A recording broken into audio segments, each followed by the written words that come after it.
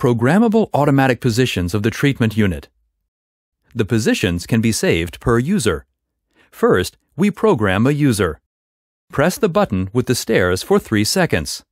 Select user number. Now the chair positions can be set. Move the chair to the desired position manually. We recommend using position 0 to program the entry and exit positions. Store an upper jaw and a lower jaw position. If the position is correct, press the button for 4 seconds for it to be programmed.